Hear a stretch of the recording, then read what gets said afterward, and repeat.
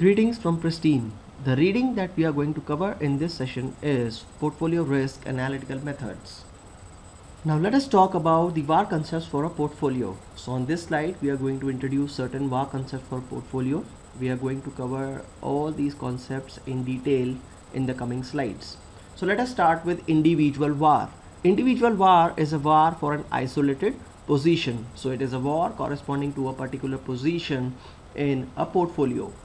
This individual VAR can be calculated by the formula VAR is equal to Z value into standard deviation of that particular position into portfolio value into the weightage of that particular position. So if I have to simplify this formula for you, I can write it as VAR for an isolated position is given by ZC into the standard deviation of that isolated position into the value of that position.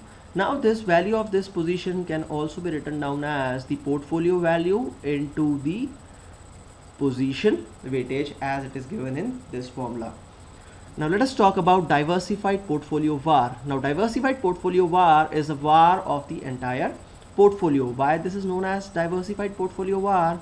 Because it takes into account the diversification effects. So all the diversification effects are taken into account while calculating the diversified portfolio VAR.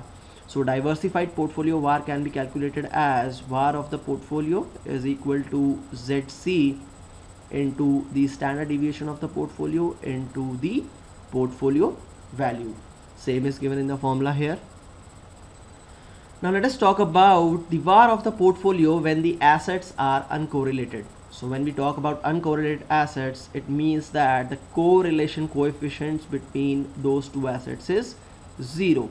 So in that case, the VAR of the portfolio is given by square root of VAR of asset 1 square plus VAR of asset 2 square. So in the coming slide, we are going to discuss this formula in a bit more detail.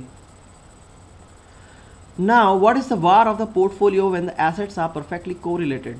Now, when the assets are perfectly correlated, the correlation coefficient between those two assets is 1.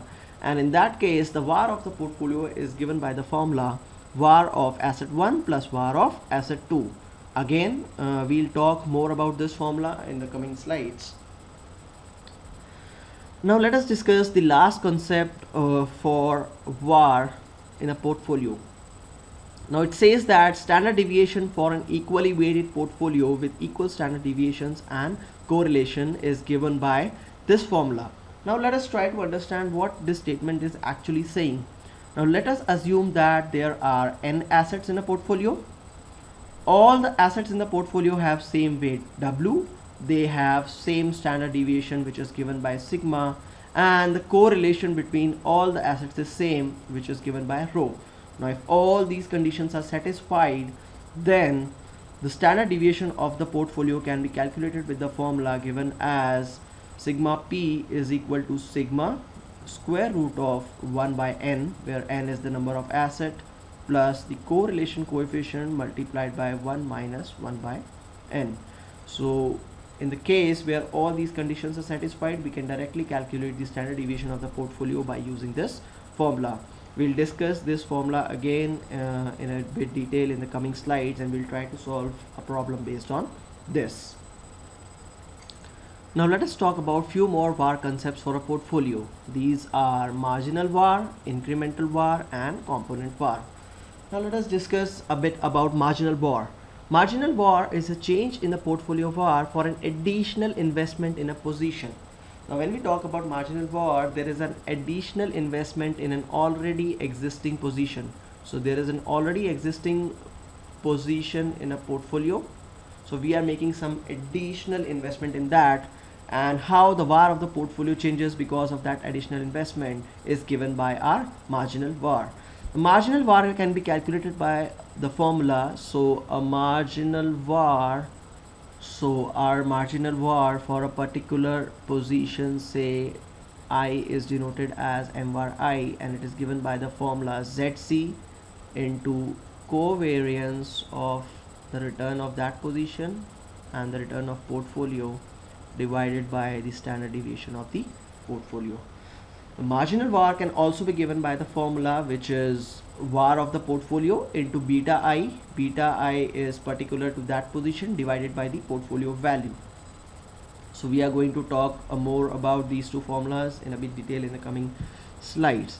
Now it says that portfolio var can be reduced by reducing allocation to those positions which have high marginal var. So if the investment manager has a particular capital with him, he cannot increase or decrease that capital, then he can reduce the portfolio var by reducing the allocation to high marginal var assets.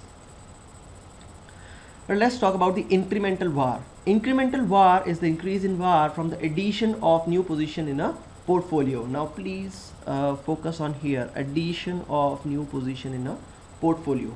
In marginal var, there was an additional investment in an existing position, but in an incremental var, there is altogether a new position or a new asset that has been added to the portfolio. So please be clear with the difference between marginal var and incremental var. Component var is the amount of risk a particular position contributes to a portfolio. The component var is denoted by C var I, which means the component var for a particular position, and the total var of the portfolio can be calculated as sigma I is equal to 1 to n C var I. Again, we are going to talk about all these three var concepts in detail in the coming slides. Now let us discuss about the concept of individual var in a bit detail. Now in the first slide, we have already talked about individual var as a var of an individual position in isolation. So when we calculate individual var, the concept of diversification is not there. So it is a var of an individual position in isolation. So let us suppose that the weight of that individual position is Wi. Now the var of that individual position can be calculated with the formula. We have already discussed that in the first slide, is given by ZC into standard deviation of that individual position into the value of that individual position. Now again, as I told you, this value of the individual position can be broken down into the portfolio value into the weight of that individual position. So here we say P is the portfolio value and this PI is the nominal amount invested in the position I.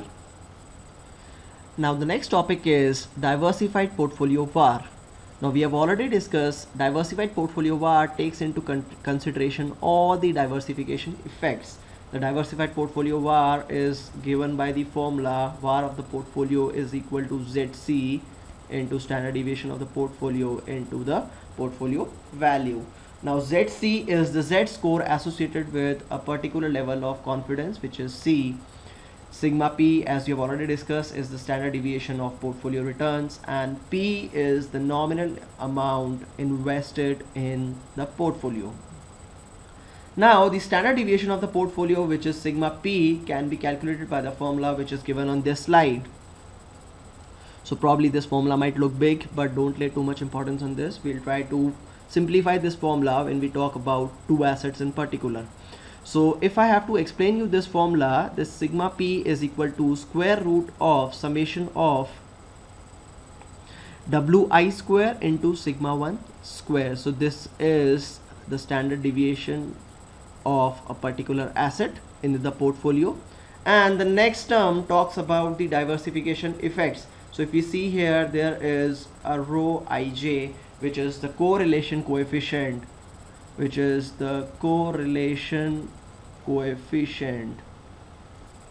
between the two assets I and j. So we will try to simplify this formula in coming slides when we talk about particularly two assets. Now let us talk about the role correlation has on portfolio risk. So in the first slide, we already talked about when two assets are uncorrelated, what will be the portfolio var, what will be the portfolio var when two assets are perfectly correlated. But for that, for us to understand how these formulas are coming, let us discuss what would be the var of a portfolio when there are two assets in the portfolio. So this is given by the formula here. When there are only two assets, standard deviation of the portfolio is given by the square root of the var contributed by the first asset, the var contributed by the second asset, plus now we will take the diversification effect into account, which is given by 2 w1 w2 sigma 1 sigma 2 into row 1 comma 2. Now this row 1 comma 2 is the correlation coefficient between asset 1 and 2. This is the correlation coefficient. Okay, so if this formula is clear to you, then we can calculate the standard deviation of the portfolio when the two assets are uncorrelated. So when two assets are uncorrelated, the correlation coefficient will be 0. So in case of uncorrelated assets, the standard deviation of the portfolio can be given as sigma 1 square plus w2 sigma 2 square.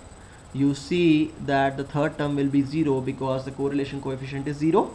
So therefore the var of a portfolio when two assets are uncorrelated is given by the formula var of 1 square plus var of 2 square, and it is a square root of whole.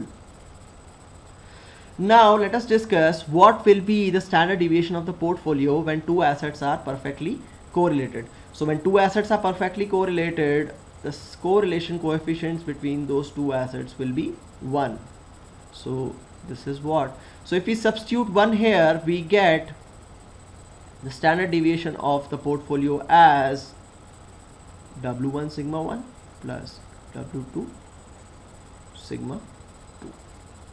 Okay, so therefore the var of the portfolio when the assets are perfectly correlated is given by var of portfolio 1 plus var of portfolio 2. Now how to arrive at var when you have standard deviation? We already know that formula. The var of the portfolio is given by ZC into standard deviation of the portfolio into the portfolio value. So you only have to substitute this sigma p for the situation depending upon whatever is the correlation coefficient. So if the correlation coefficient is 0, you will substitute sigma p as sigma p is equal to square root of w1 square plus sigma 1 square plus w2 square plus sigma 2 square. But if the assets are perfectly correlated, the sigma p will be w1 sigma 1 plus w2 sigma 2.